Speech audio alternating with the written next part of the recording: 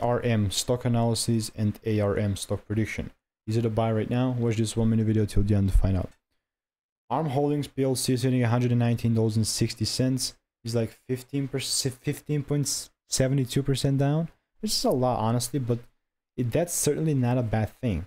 It's not a bad thing. Why would it be? Because looking at it from a monthly and a weekly chart, we see a clean bullish range.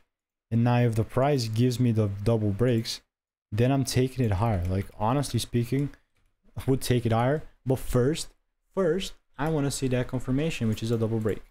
Two ways that I look for that confirmation to happen. So first, more candles and the price gives me a double break a little bit lower, or it starts breaking above this high, and then I capitalize. So anything else in between, I'm just not interested. If you want to learn the strategy that I'm using, check the first link in the description. All reviews are 5 stars. Like quite literally, only one of them is 4, which kind of sucks, but that's it. See you in the next one. Goodbye and enjoy.